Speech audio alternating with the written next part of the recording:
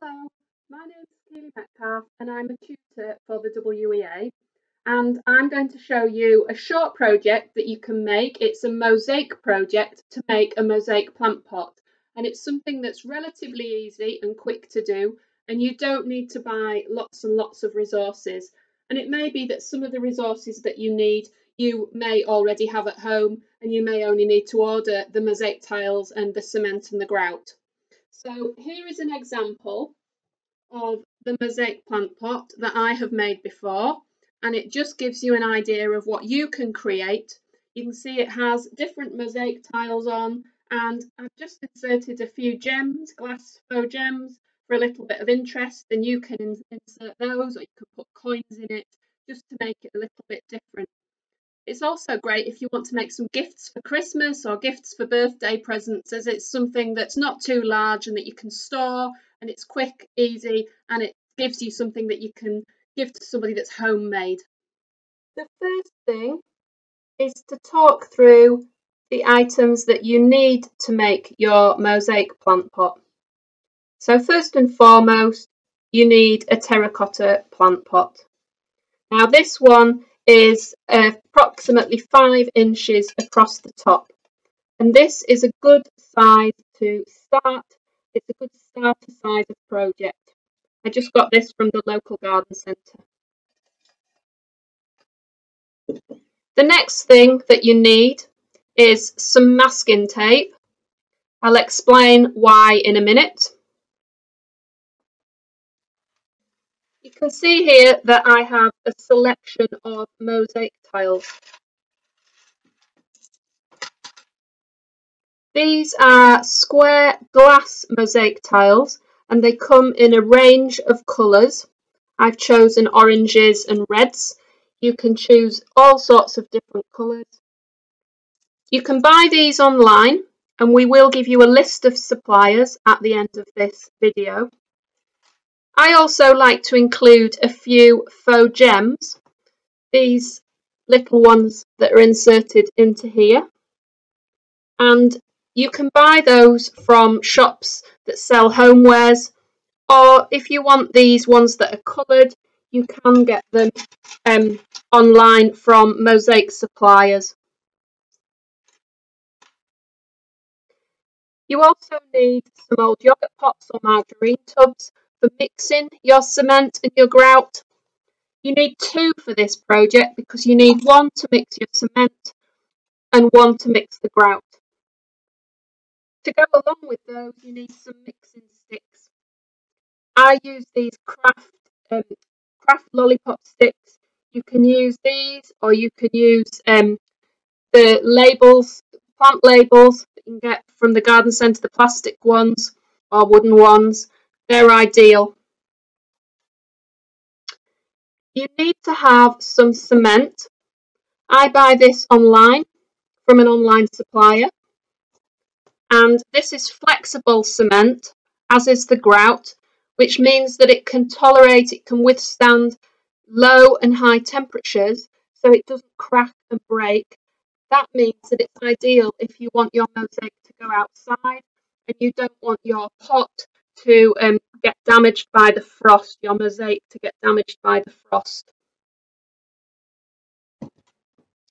You need some grout, and again I buy this from an online supplier, and it's flexible so it can withstand the low and the high temperatures. Towards the end of your project you will need a sponge. I use these kitchen sponges with the rough edge. It's really good for cleaning off the excess grout when you're tidying up your project at the end. You will need some water for when you're mixing your cement and your grout. And I also have handy an old barbecue skewer because I find it really useful for tidying up my project and removing any excess grout and cement that's ground onto the tiles. Really importantly is health and safety. Both the grout and the cement is really drying on your hands, so wearing gloves is really recommended. I've got some vinyl gloves here, but you can wear rubber gloves, kitchen rubber gloves, or latex gloves if you're not allergic to it, just to protect your hands. And I also recommend when you're mixing the cement, the grout, that you wear a mask. And this just protects you from breathing in the dust that comes up when you're mixing the cement and the grout. If you're not able to get hold of a proper mask, you can put a scarf in front of your face, anything to protect you from breathing in the dust. So you acknowledged you are only mixing very small quantities, it's still important. To start your project, you'll see that I've put down some newspaper to protect the surface. Mosaic can be quite messy, so recommend using old newspaper or some polythene sheeting to protect your table or your work surface. For a mosaic plant pot of this size, you need approximately 65 to 70 of these glass mosaic tiles. So bear that in mind when you're placing your order. The first thing that you need to do is to put some masking tape around the top. This just protects it because it's best not to put any mosaic tiles on the top. Because of the spacing and the size, it can look really untidy if you try and put them on the top. There ends up being too much grout surrounding them. So I always mask it off.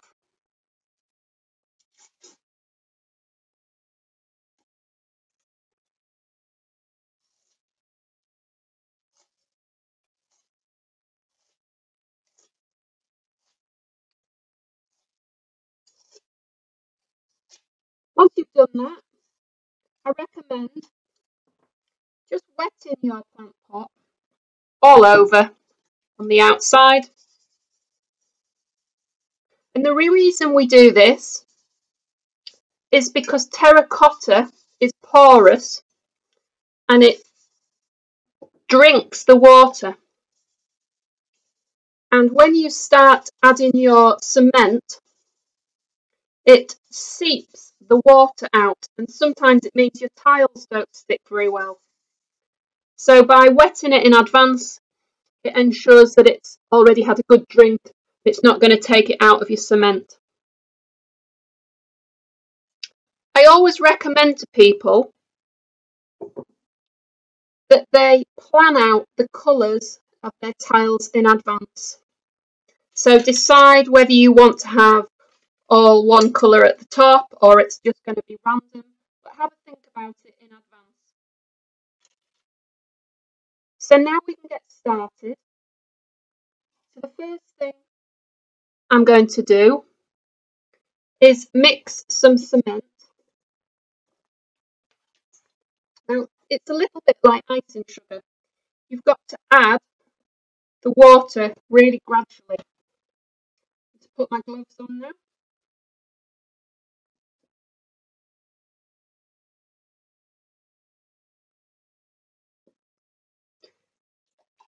So just add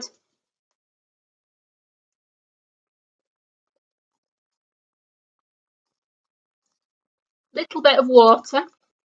Now I've added a little bit too much water. I'm just going to add a tiny little bit more cement. And I suggest just adding a small quantity at a time. It dries out really quickly, so it's better to keep mixing it in batches rather than mix it all at once for the entire plant pot. And you need it to form a nice smooth paste. So not too dry, but not too wet and runny either. Nice consistency.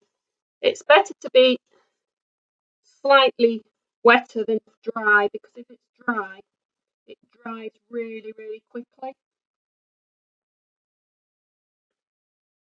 So when you're working on your pot, I recommend having it this way up, and you'll just add a little bit of cement at a time. And I recommend adding your tiles to this top layer and working round first. Don't try and add your tiles all over because it gets messy. So you will just add your tiles one by one. And it's really important to ensure that you have a small 2mm gap between your tiles. Small gap here, because that helps give it stability. Also, try not to get your cement right through. As you can see here, I have, and it's sometimes good to actually take that out, because when you grout it, your grout will go in there. So you don't need too much cement or grout. So you'll work your way round. You may find it easier to have it down on a table and work and twist it. I'm just holding it up for the camera. So you work your way round, gradually mixing a bit more cement and grout as you go. Remembering to leave your little gap between the tiles. Once you've done this row, you can then do the next row. And it always looks best. I'm just doing this to show you. I know I've not finished my row. I want to just show you. Always looks best if you place them so that the one underneath, or above in this case, it would be underneath, is actually between them. So rather than having them lined up, it's better, it looks more effective to have them spaced in between. I'm going to keep it that way, otherwise it's falling down. Now you may find as you work round that you haven't got a gap for a full tile. You might need to either use one of these gems or a small coin to fill the gap, because we're going to try and do this project without having to cut any tiles. You might just need to adjust them, space them a little bit. So you basically work your way around like that, just add in a little bit of cement at a time. Once you've done that, you'll have a pot that looks like this. Now you can see I have cut the odd tile. So, for example, here there was a little gap, and I did cut the odd tile. Now you don't need to buy some mosaic nippers, but if you did have some, or you wanted to be able to cut them, these are the mosaic nippers that you can use. Like I say, for this project, you can probably space them adequately and get by without having to cut any tiles. But you can buy these mosaic clippers from online suppliers. If you are using these, please take care and please wear some goggles. I have some plastic goggles that I wear. If you wear glasses, obviously they will protect your eyes. Because they are glass and they do shard, they send shards flying. So it is best to cut them by covering them with your hand and only putting the nippers about a third of the way into the tile, rather than right across, because that tends to send them shattering and splintering. It's a little bit of an art practicing. Position where you have stuck all your tiles to your plant pot all the way around your plant pot, and you've given it about 24 hours to set and to dry, and you can test whether the tiles have fully stuck down. Once it's feeling secure, I am recommending 24 hours. Sometimes it might be 5 or 6 hours, but as long as you're confident that these tiles aren't going to move and that they've set, you're ready then at that point to grout it.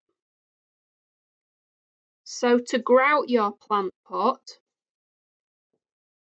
you need a yogurt pot or your plastic pot, and you get a small amount of the grey grout.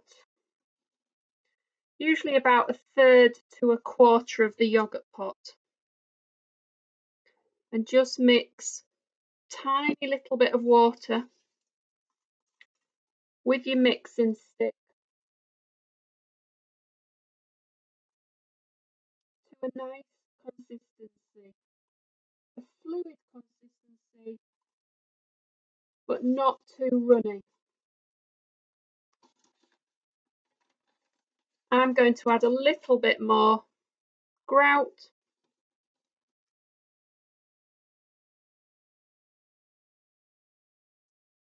so that's a little bit more tacky, which is how I'd describe the consistency, smooth but tacky.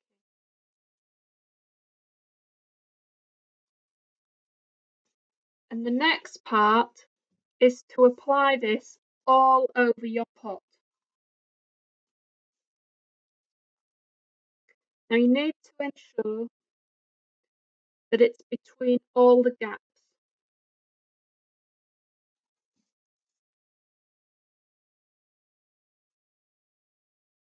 And you work your way round the entire pot.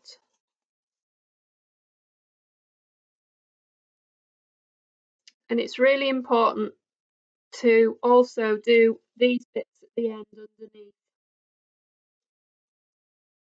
You don't want any gaps under here, because that's where the frost can get in if you put it outside and break the tiles, make them loose.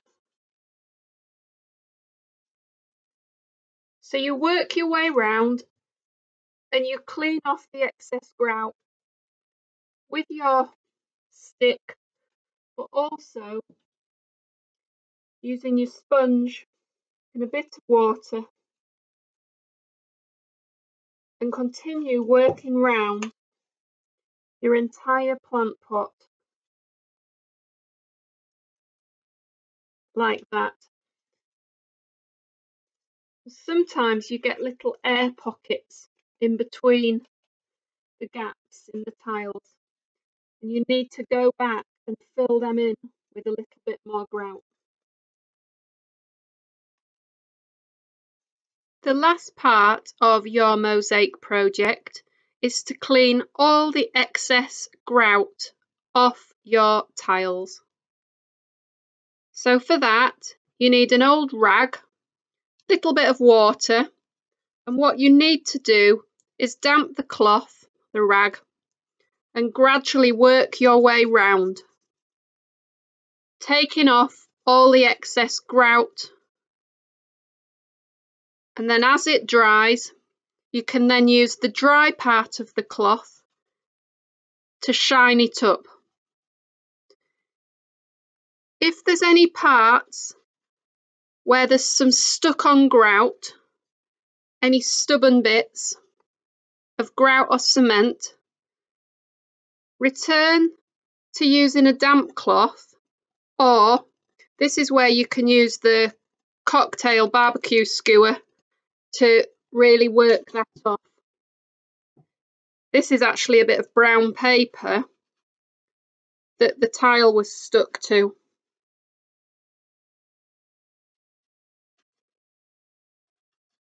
So you need to leave it a couple of hours after grouting it before you then start to clean it really thoroughly.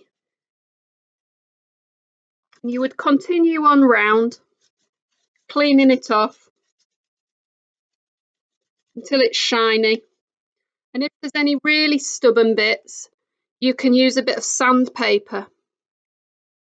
The very last bit is to peel off the masking tape from the top, leaving a nice clean edge to your plant pot. So thank you very much for watching this. I hope you have completed your project and you have a pot that looks similar to this one that I did yesterday. Thank you very much for watching the video, and we have put some websites up for where you can get your resources to make a similar plant pot. Thanks everyone.